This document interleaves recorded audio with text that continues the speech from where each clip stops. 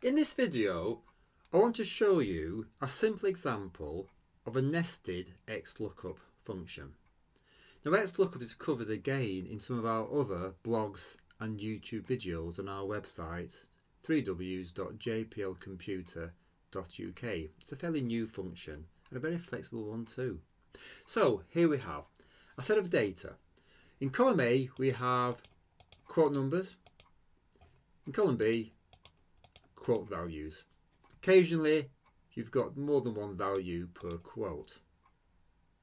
Now we're looking for the lowest value in column B first of all, then secondly the associated quote number with that lowest value. So we're going to use two functions in terms of the build-up. The simple one first. Here we have in cell E2 a really simple min function. What is the lowest value in column B? 1213.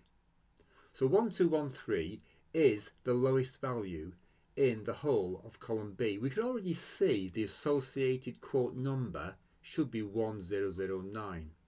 So let's have a look in a bit more detail now at cell D2, which gives you an XLOOKUP function. In this case, XLOOKUP has 1, 2, 3, 4 arguments. There could be more. I'm going to click on the FX button, the function button, which show you there. So here we have the 3 mandatory arguments, which in truth are the ones which are really required. What is the lookup value? The lookup value is indeed the minimum value in column B. You've just seen that already in cell E2.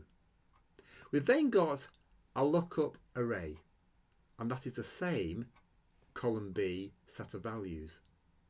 But we want to return the corresponding quote number. The return array value, of course, is in column A. You can see already the formula result there is 1009. So there you have it, a nested XLOOKUP. XLOOKUP, upon its many other beneficiary functions and features, has this advantage over the VLOOKUP. The XLOOKUP can take any column in an array and provide a value to the left of it or to the right. The VLOOKUP, as you may remember, has to match against the first column in a table array. We do hope you'll find time to look at some of our other XLOOKUP features and examples on our website.